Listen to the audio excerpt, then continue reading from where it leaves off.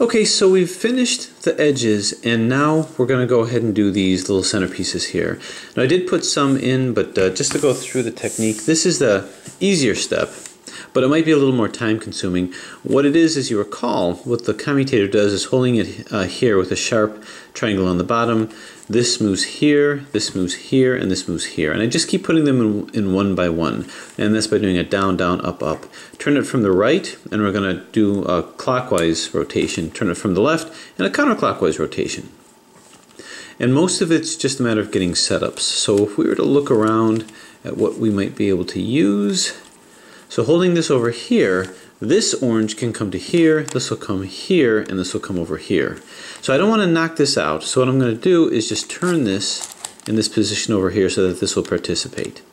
And so what that's going to be is down, down,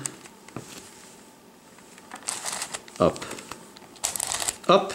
That's placed, and now we be careful to move this back. It's going to be easier to find our way back now that these edges are in. And that's pretty much what I'm going to do all around the puzzle. It's just a matter of setups. So let's say I see this green over here, and I want to move this green in. So what I need to do is get this over to here. So that's what I'll do. Okay, now see what happened here? This thing got messed up, and I managed to get it back in. That's an exception. See if we can. Yes, I don't want to move it that way. I'm just going to automatically move it this way over here. So for this to come over to here, I now got to take this, and I've got to turn this like, well, I want to move this to here, but I can already see there's trouble if I try to turn it that way, like so. All right, so this to here. So we're going to go down,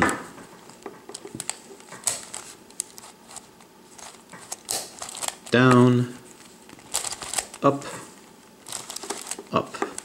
Now we have to remember what we did to get it back. This will come up over here, and now this blue to match up over here. And there it is, so this is in over here. So we keep doing patterns like that. So here's an example of doing like a roundabout way of doing it, but to bring this to here, I'm going to take this.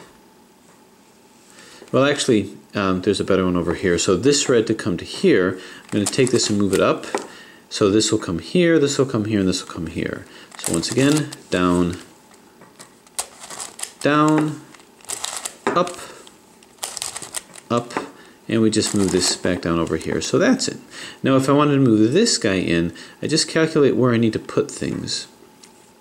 Where I would put this. Well, I could put this down over to here. Let me move it twice. So this is here. This needs to come over to here. And this needs to turn also because we don't want this to be involved in it. So now that I've turned this up, I just have to remember how to turn it back. And that's going to be turning it from here. I'm now going to take this. Okay, I'm going to turn this down. So remember, this red is going to be the breadcrumb. So this is going to turn down over here. What I'm going to do is I'm going to keep it in this position, and I'm going to roll this into here. This will come here, and this will come here. Then I'm going to roll it back by turning this down. I think that'll be easier for me to keep track of it. It's something similar to that when I did the Iten star. So first I'm going to roll this into here, down, go the other way, down, go the other way, up, up. Now I'm going to take this and move this down, and I'll roll it back in. Down, down, up, roll it the other way, up, and now this rolls back up over here.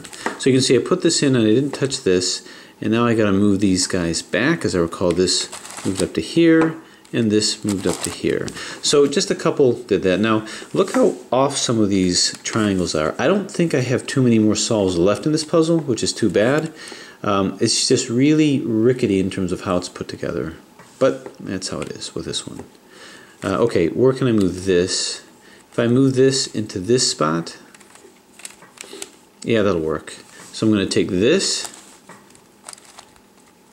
and move it to here. Okay, now there's a couple other steps, unfortunately, that I have to take. Now this guy I have to move to here, which I will do. Splat, this is here. Now I want to move it into this over here, so I'm going to move this down. Just got to remember to move this up when I'm done. And that's going to be down, down, up, up. Move this up as I promised. Now I move this one back in. Now which one needed to move? This one.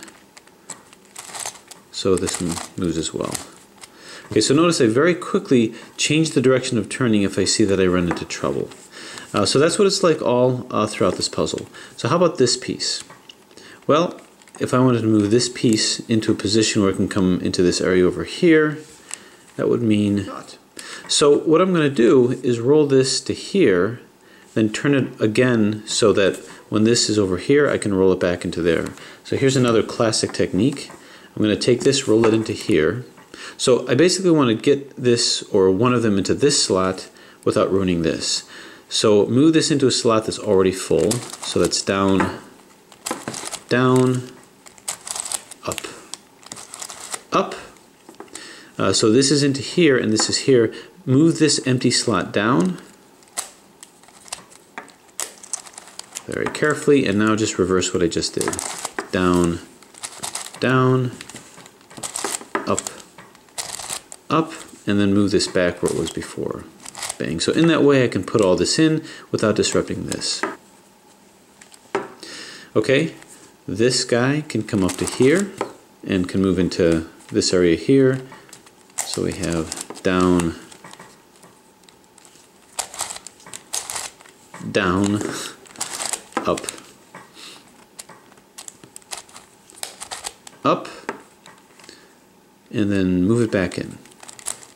So move this back down. So I think you get the picture. Here's a couple more. Things are falling into place actually pretty nicely here. What can I do to move this one in? Well, can this guy move to here? And the answer is yes, right over there. So now this can move to here quite easily.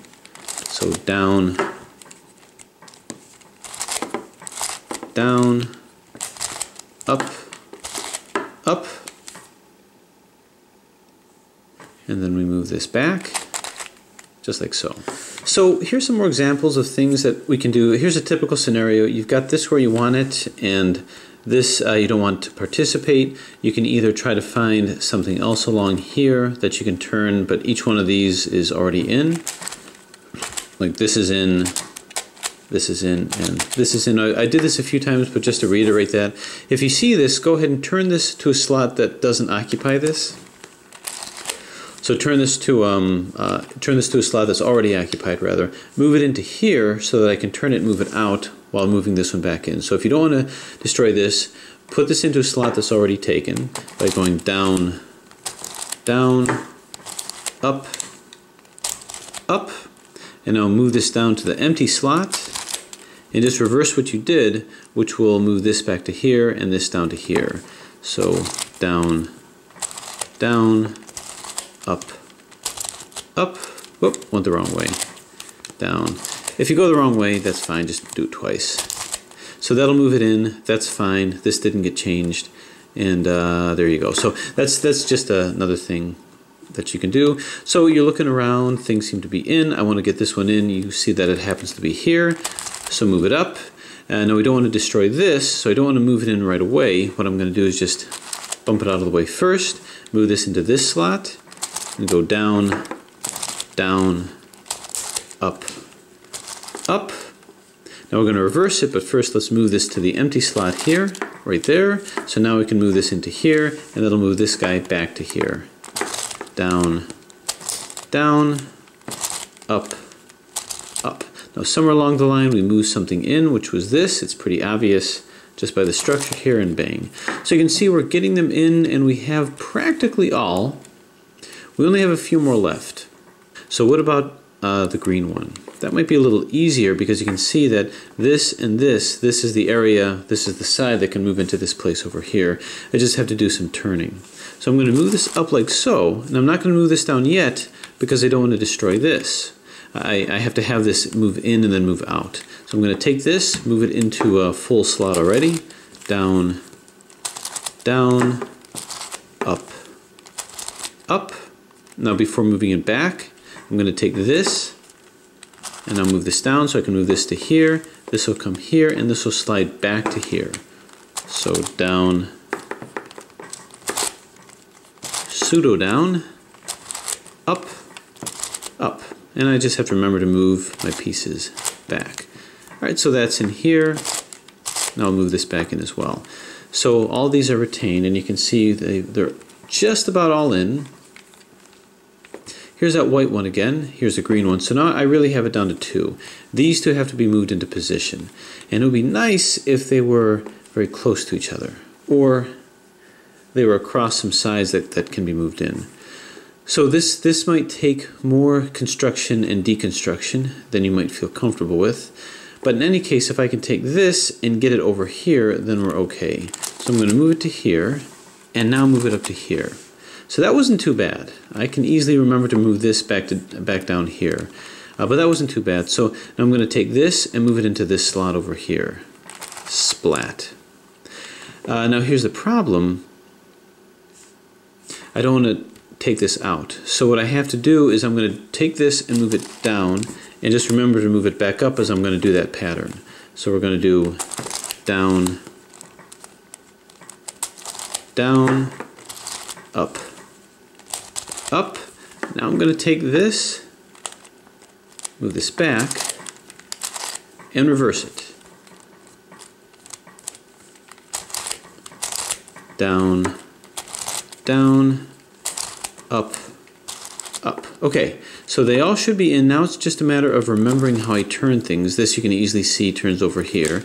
This blue down to here, which matches it to this white. And now we move this in, and we're good. So now we see that these centers are in. So we've got the edges, we've got the centers, all these are in. So imagine in the middle of doing all that deconstruction, one of the corners pops again. So then you have to struggle with it, pull it out, put the little inner petals back in, pop that back in, and then remember what you did. Really annoying, but this was a way that I've managed to do the solve a few times without having to do that.